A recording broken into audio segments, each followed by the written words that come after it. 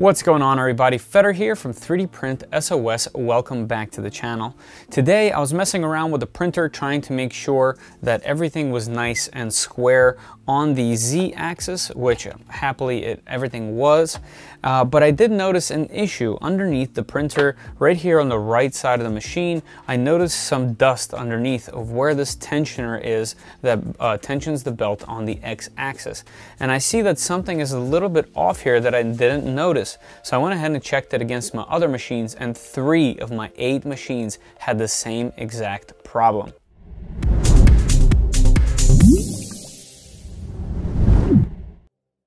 So what's happening is the tensioners aren't set up exactly straight, and what's happening is the belt is actually rubbing up against one of the sides of the extrusions, causing it to get frayed on the edges and dust developing underneath the printers. Like I mentioned, 3 of my machines have the same exact problem. So let me get you a little bit closer so you can see what I'm talking about, and I'll show you how to fix this problem. Alright, so let me show you what's happening here. If you can see on camera here, this tensioner is actually skewed to this side, and if I go ahead and take some pressure off of it, you can tell that there's some play here, and the play is all on this bolt right here. What's happening is if you try to tighten this bolt to hold it in place, you can't tighten it any further, and that's because it's actually butting up the bolt on this side. So it has nowhere to go, and you can actually strip this side if you try too hard. So what basically is happening is under tension, this tensioner is moving off to the side, and if you can tell through this hole here, the belt is moving all the way to this side, and it's causing it to rub up against the extrusion here, causing all kinds of skips and grinds, and that's what I'm finding all the dust underneath the printer from. So that's an interesting find. I never noticed this in the past, and like I said, I checked my other machines, and there are 2 more of a similar fashion that have a really similar, if not the same, type of tensioner on it. They have the same exact issue. I just never noticed that that's what it was for. So here's how you fix it. Let's go ahead and take it apart. We're going to take all the tension off of the belt here by taking that off. Let me go ahead and move these tools out of the way. Let's first go ahead and take this one apart on this side, this bolt, and it's actually only being held by a few threads, which is interesting. Let's take this one off, and now see, this one is nice and free because it has nothing to butt up against. Let me go ahead and take this one off. Of course, it's caught on something, and there we go. Okay, there, as you can see, they're the same type of hardware. So if we pull this off, you can see that there's a little bit of a relief here so that it butts up or doesn't butt up against this piece right here. But when we put it on, it does, and it has some wiggle room. And that's okay, because this bolt should be able to hold all this. And here's what's happening. Here's a closer look. When this is a little bit off skew, it moves up against right there, and it rubs. And you can see by my belt here, it's been doing this for quite some time now. There's dust everywhere, even some metal shavings looks like from this belt doing this. So luckily I caught it soon enough. This will still be okay because there's no gear on this side that's needed for these teeth. But if I didn't catch this soon enough, I'm assuming this this belt would be just ruined after some time.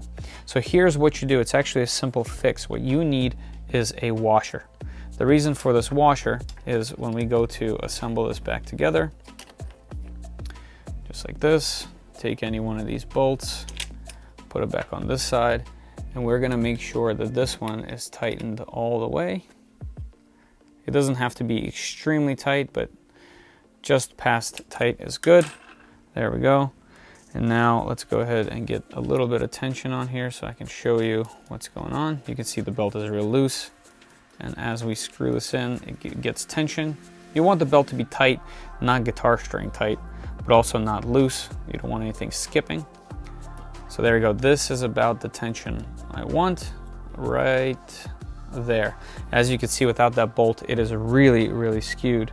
So we're gonna go ahead and put on a washer, and this is going to give us just enough bite on the teeth to be able to hold tension on the tensioner. So let's go ahead and get it started by holding this back manually. And let's go ahead and tighten it up.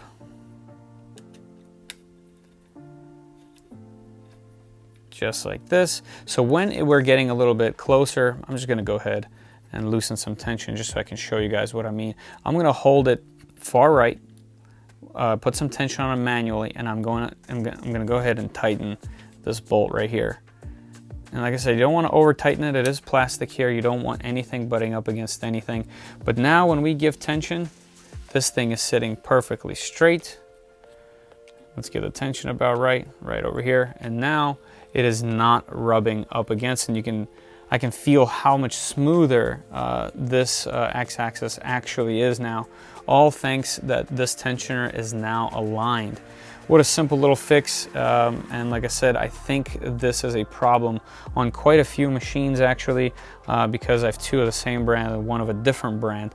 But definitely check your tensioners, especially if they're plastic like this, and make sure that this bolt is not bottomed out. As you can see, a simple washer fixes this entirely, and now this is running nice and smooth. Alright guys, so there you have it, a fix to a problem that we probably shouldn't be having. But luckily, at least it's a really easy fix, and I'm glad I caught it now before something worse happened with the belt and I had to invest in a belt to replace it.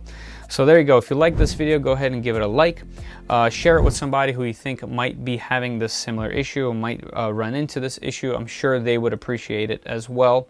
Go ahead and check out the Discord in the description. There's a link, an invite so that you can join, share your prints, talk 3D printing, troubleshoot your machine just like this.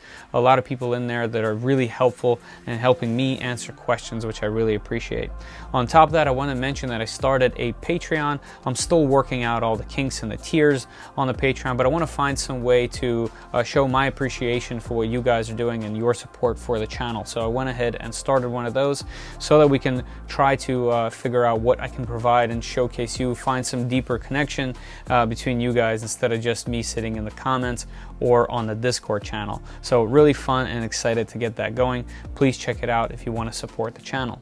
Alright guys, hopefully this video has been helpful for somebody, and as always, I'll see you in the comments. Later.